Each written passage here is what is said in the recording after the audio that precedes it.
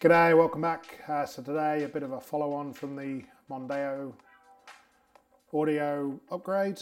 You didn't see it, the Mondeo upgraded the factory speakers to some Alpine components and coaxials, left the factory head unit, and now I've also, on the Ford Focus, which has the exact same head unit, the Ford 6000 CD, I've upgraded the head unit but left the factory speakers. So they're fairly similar cars, have the same stereo, very similar speakers.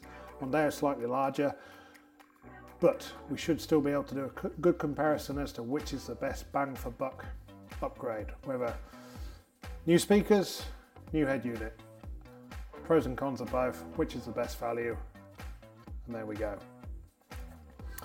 So just been reading some of the labels on this, the old stereo at the Focus.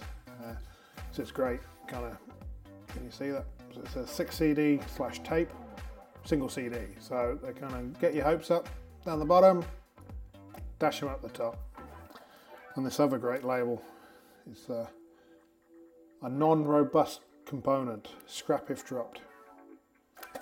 Whoa, almost had to scrap it. But yeah, there was nothing wrong with it as such. The Focus, both cars, you've just got the CD, the tuner, and a line in. In the Mondeo, we've also got the steering wheel buttons, the dash integration, and Bluetooth phone. The new unit on the Focus, no CD, no one uses CDs. We got USB, we got line in, we got Bluetooth audio and Bluetooth phone. So better features. It's a Sony unit. I'll put the details up here. Got a really good deal. Pay for using my YouTube money. So yeah, straight to it. Have a listen to both, and we'll come back with the pros and cons.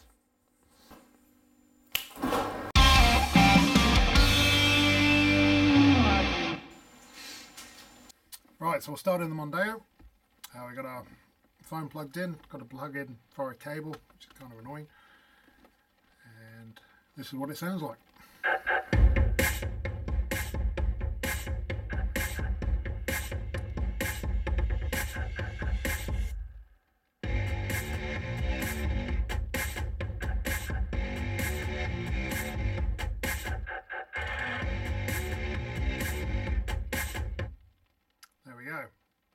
What I like about this setup is just the clarity. You get a lot of detail with these speakers. Just did a big road trip to Dunedin. You might have seen the video, but yeah, you really can kind of hear all the detail in the music. It does lack a bit of bottom end. What bottom end there is quite controlled, defined, but just not enough of it. It's not really a Kim Kardashian of the bass world, bottom world, whatever you want to call it. But yeah, sounds great. Lacking the bottom end, kind of annoying. You've got to plug things in and it only takes CDs and line in. I was having to think what else I could do, because you need a way of streaming Bluetooth music, but if you stream your Bluetooth music then you can't use a Bluetooth phone, so yeah, whatever. One day I might upgrade this head unit, but when I do that I'll make sure I keep the integration, keep the Bluetooth audio, phone. But yeah, I like the buttons here. You got buttons for the phone, volume buttons, plus you see on the display what's going on there. There's ways you can replicate that in the aftermarket. It just costs you money and time, I suppose. But so yeah, perfectly adequate. It's loud enough. Might have a sneaky plan to get some more bass in here. Works as it should. Factory integration, which is a bonus. Just limited in terms of connectivity. So that's what I think about that. Right, onto the Focus. Right, in the Focus, you see we had the same shape stereo before. Put in the blanking plate, put in our new head unit. It's a Sony one. It's got NFC connection, it's got Bluetooth, it's got USB, it's got line in, so it's got everything you need. Bluetooth audio too. Well, sorry, Bluetooth phone as well. Only downside to the Bluetooth phone is there's no external microphone, so the microphone is built in here. Sound quality is pretty good actually in terms of voice calls, but yeah, it was a cheap unit, does everything I want, quite happy with it.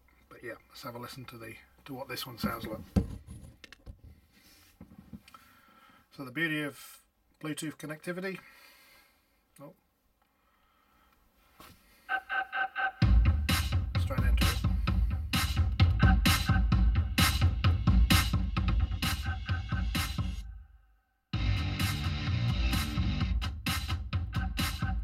Sounds pretty good.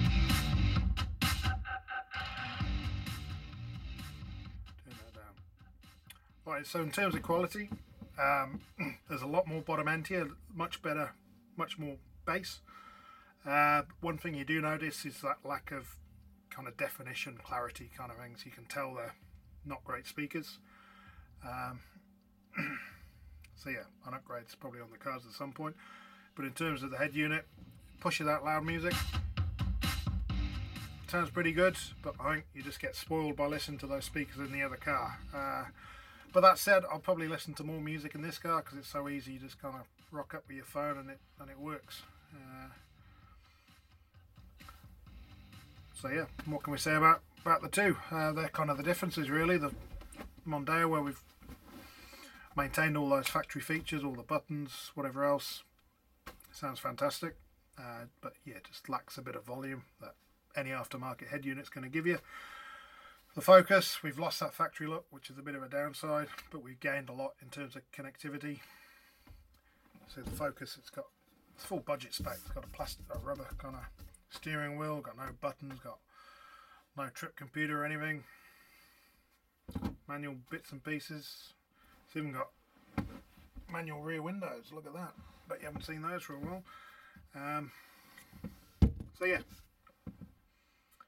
both happy with both solutions. Ideally we could bring them together, that would be the best of both worlds, but what do I think is the best upgrade? Well, it kind of depends really. It depends what the reason why you're doing it. If you're looking for the best audio quality, hands down the Mondeo, big fan of the clarity of that setup. You really pick up the detail in the music. If you just want easier connectivity, a decent bassy heavy sound, then this Sony unit, factory speakers, that's fantastic. The upgrade on both, probably pretty similar cost wise. So yeah, if I had to pick out of the two, I'd probably actually go for the Sony just because of the ease of connectivity, even though I really love the quality of the sound in that car. But yeah, quality is great, but if you can't be bothered setting stuff up so you can listen to it, then you're not going to listen to it. So yeah, my picks, new head unit, it's the way to go. Sucks if you want to keep the factory integration, but there are ways to do it. And I think once we get the new speakers in here, maybe a subwoofer, maybe, then this would be a kicking system. But there we go. So I hope that was helpful to someone who's trying to make a decision on where to spend the pennies. And there we go. Comment, like, subscribe, and we'll see you for the next one. Well, the next one's actually going to be the install of this head unit. Now my camera pooed its pants whilst I was making the first video, so the video stopped working. But I need to take it out to fit the the antenna adapter. So I'll do a kind of a retrofit 5-minute job to install these. So we'll make you a video next week and we'll go from there. Cheers.